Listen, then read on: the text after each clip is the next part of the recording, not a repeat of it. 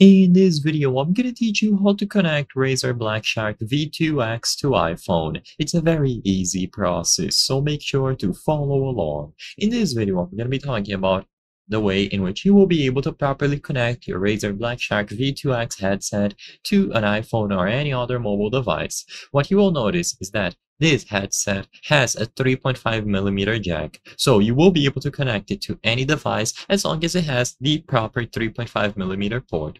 The difficulty about connecting this to an iPhone is that most iPhone models will not have this dedicated port, and because this headset does not have Bluetooth technology, you will have to purchase an adapter. So, assuming that your iPhone indeed does not have the 3.5mm jack, you will usually purchase one of these adapters, lining to 3.5mm. Of course, you can purchase the appropriate one for your specific iPhone model, or if you have an iPad or any other mobile device, just purchase a different one. You just need to purchase the proper adapter that allows you to use the connection on the Razer headset and properly connect it to your phone. As long as you have the specific one that you want to use, you will be able to connect it and get it set up. As soon as you connect the adapter in and you plug in the Razer Blackshark V2X to your iPhone, it is going to be detected and it is fully compatible with any mobile device. The only difficulty is acquiring the adapter like I mentioned. After this is done, you will be able to listen to all of the audio being output